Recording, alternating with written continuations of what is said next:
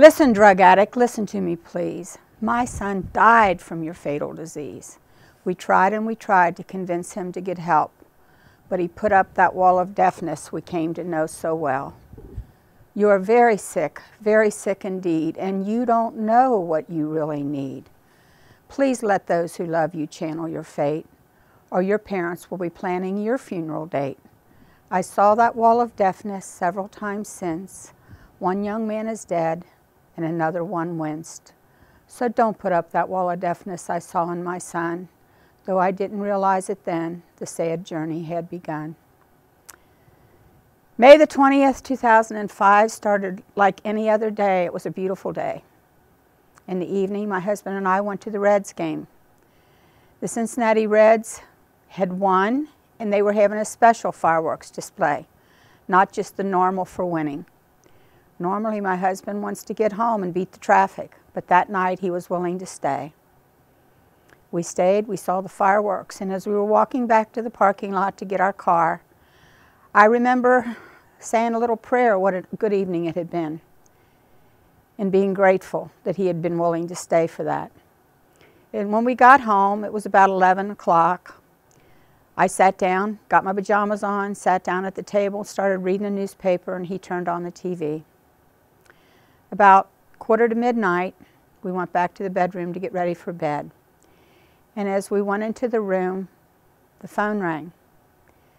My husband said, "Oh no, no." I right away thought it was our son Chad, who was in a rehab house, a sober living facility in Cincinnati. And I thought that it was just him calling at odd hours to talk, as he did often. My husband picked up the phone. I was in the bathroom. He fell on the bed saying, "No, no, no. Carol, they found Chad dead." I ran in to try to give him support. He was laying on the bed crying. I picked up the phone and I called our other children and I told them what had happened. Our one daughter made it to the house by the time we left to go to the halfway house. All the way over, she kept saying, "Mom, it's just a sick joke. It's not real." But I knew in my heart it was real. When we got to the halfway house, we found our son on the edge of the bed, covered with a blanket. When we walked into the room, there was a police officer with his arms folded, protecting his body. My husband pulled the blanket off of our son, who was gray and foaming at the mouth. We were all screaming and crying. My husband tried to clean him up, and I jumped up on the bed and tried to cradle him in my arms. I then yelled at the police officer, because the last 4.5 years I realized how there are some corrupt officers, as there are corrupt everything. And I was angry, and I was hurt, and I was in pain. He just was there to protect my son's body.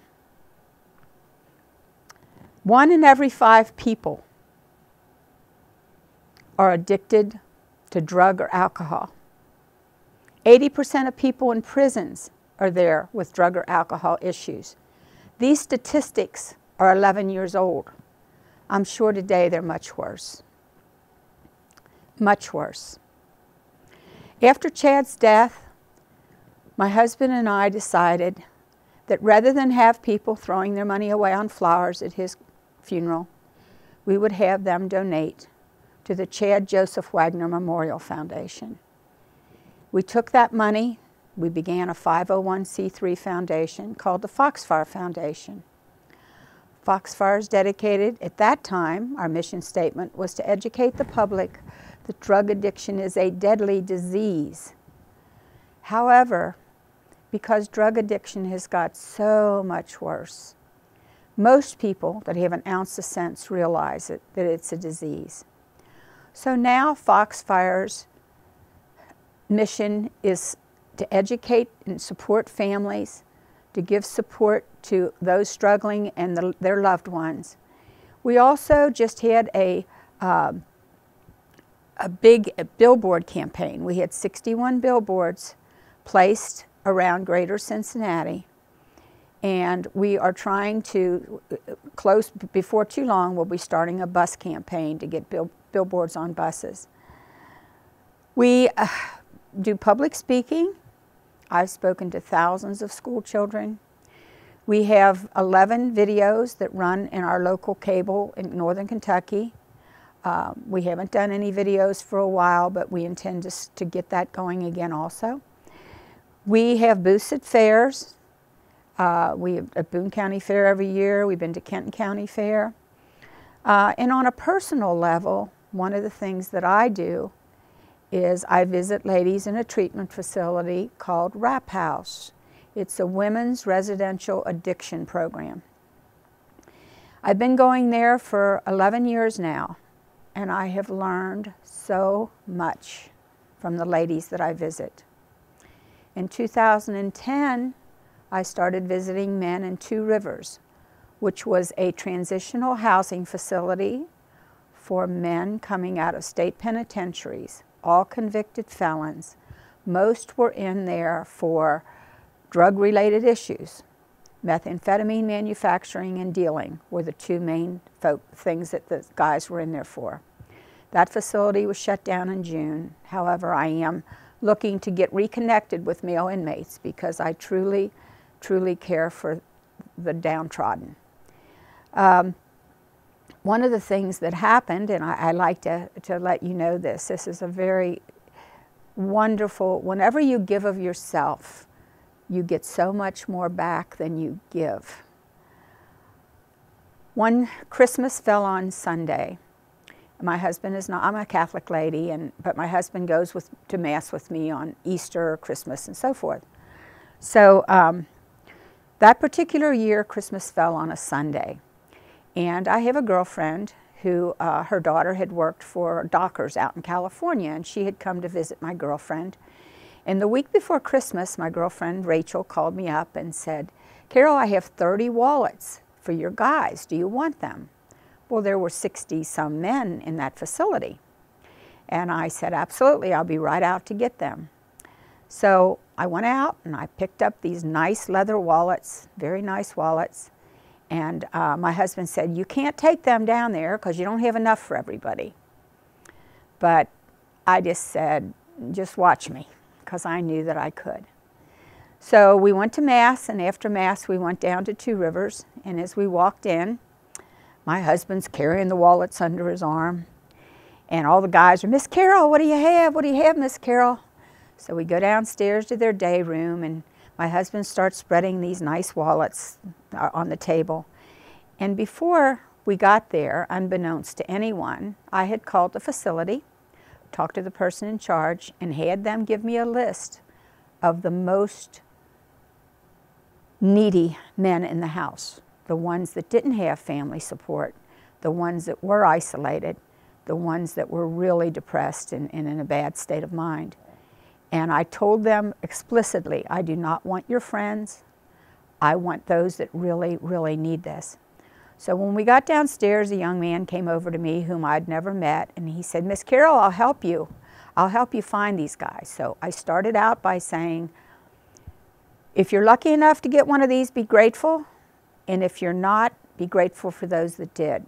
This is Christmas Day, goodwill toward men. So I started down my list, and little by little we found the guys, and they came down and they picked out a wallet. And finally we were down to one name.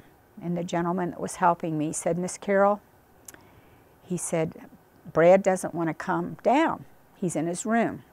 And I said, "Well, then I'll go to his room." And my husband said, "You can't go to his room." And I said, "Yes, I can." So I climbed 2 flights of steps. I do have a lung disease, and that's not easy for me, but I did it. And when the young man that was helping me find these folks knocked on his door, and he said, "Brad, Miss Carol has something for you." And I heard a voice say, "I don't want anything." So I walked into a darkened room. There was a young man with a hoodie on, a slight-built young man, in the bottom bunk of a bunk bed. The hoodie was up over his head. He was in a fetal position facing the wall. I walked over to him. I put my arms around him. I told him I loved him, and here was a Christmas gift for you. Merry Christmas. I love you. As I turned to leave, I handed him the wallet. As I turned to leave, he raised up and he said, Miss Carol, I needed that. That was the greatest Christmas gift I ever received in my life, bar none. When you do things for other folks, you get so much more back. As time went on, there were many other stories I heard from the men I visited at Two Rivers. At Rapp House, I had a young lady one day, and I've been going there for 11 years now. And I'm a tough old lady. I'm straight with them, and I call it like I see it. But they know that I care. I give them love and support and encouragement. I try to show them other ways to enjoy life besides doing drugs. I try to expose them. Sometimes I get them sewing. Sometimes yesterday we made Valentines. And we do fun things. And sometimes we just sit and talk. But I had a young lady come in one day, and first thing I say is, how many new girls do we have? And this particular day, the ones that have been there a while always say, oh, Miss Carol, we got 4 new ones. Well, point them out to me. Her. So as we go around, there was one young lady, and my first question is always, how many times you been in rehab? And this particular young girl, and she was young, she was about 23, and she said, 3, this is my 3rd time. And I said, are you going to get it this time? And she said, I hope so. And I looked her straight in the eye and I said, you hope so? Come here. You can't hope so. You got to know so. So we sat down and we started talking. And as we started talking, I said, how old were you when you used your first drug? She said, my mom gave me heroin when I was 12.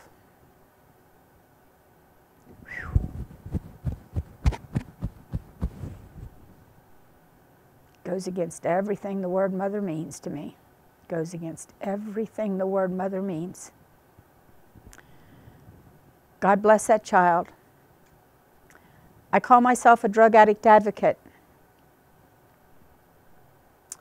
I care. And they know I care. And I chose after my son's death to use the energy that God gives me to try to help other people's children. Because when my son was alive, I didn't get it. I will never totally get it because I have never been a follower and I have never been a drug addict. But the most important reputation you have is the one you have with yourself. And every time you make a good choice, you're going to like yourself better. And every time you make a bad choice, you're going to like yourself worse. But every single human being has the power to come out of this and overcome this disease.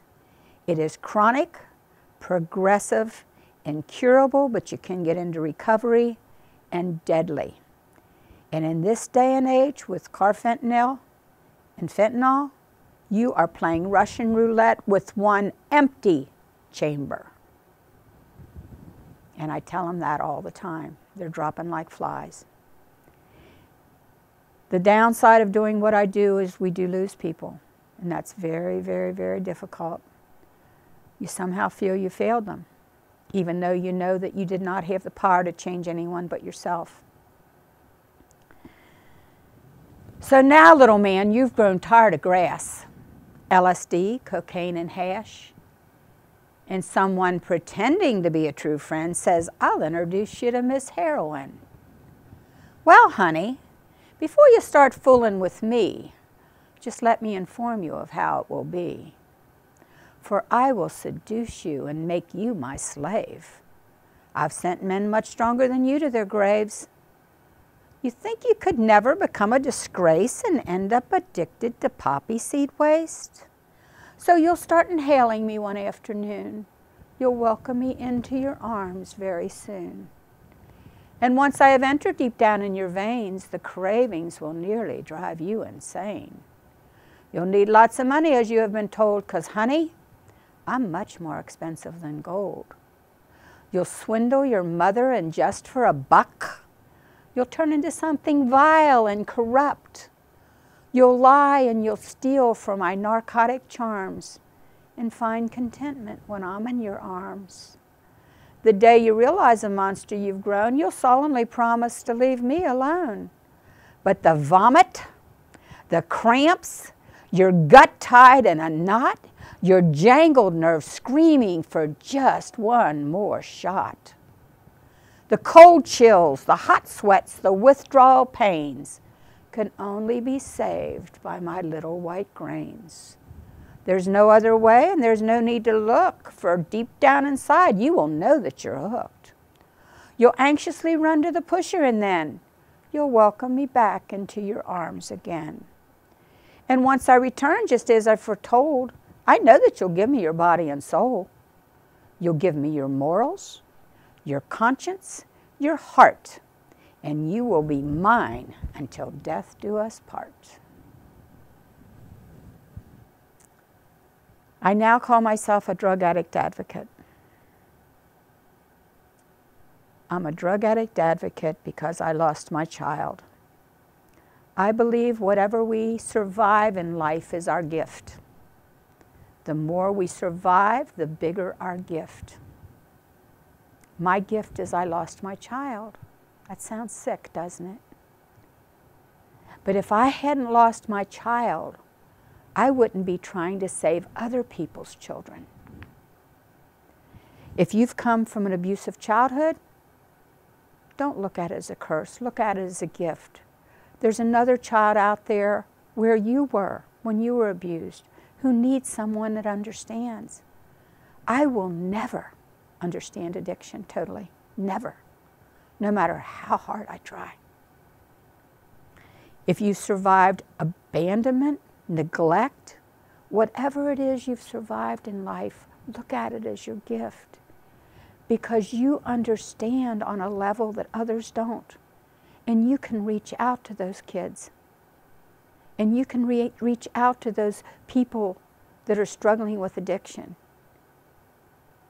It will make a world of difference to them. We need more people in our army. Foxfire now, we have an office. We need people that understand addiction to go out there, and I am so grateful that people are willing to give of their time. Most of the times, it's not a monetary gain, but believe me, we get much more than any amount of money. Thank you.